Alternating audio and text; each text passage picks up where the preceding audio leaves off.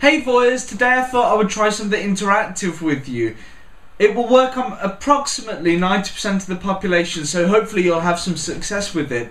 You will need to open up the calculator function on your computer or phone, or just go and grab a calculator, one of the physical old type ones you might have in a drawer somewhere.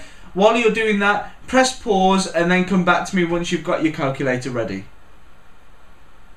In a second, I want you to think of a 3-digit number where all the digits are different. 396 would be a good result. And when you're thinking of your 3-digit number, place it into the calculator. For example, I might think of 495, and then I'd place 495 into the calculator. Then when I'd done that, I'd press minus, and then placing the reverse of your number. In my example of 495, if I reverse that, it becomes 594, so I would place 594 into the calculator, and then press equals.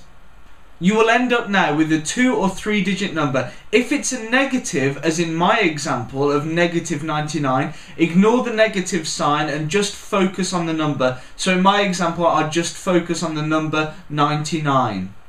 Whatever you are left with, this is your end number randomly created by you.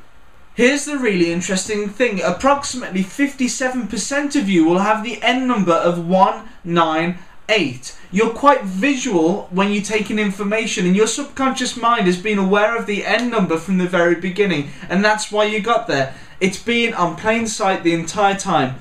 198, just there.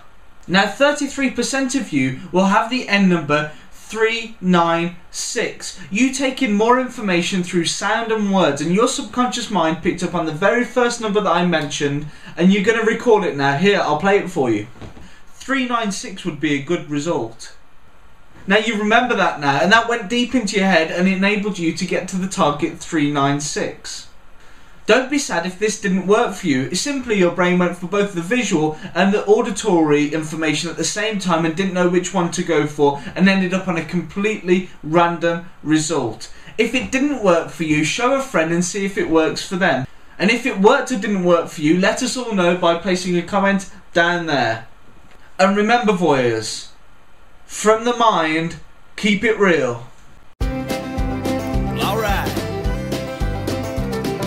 Paul Brook knows just what you're thinking, and he knows just what you're feeling. He can pick up on the slightest cues. He knows what's lies and what's the truth. Paul Brook understands when you're feeling low. Paul Brook understands when you're feeling high. Just let him get inside your mind.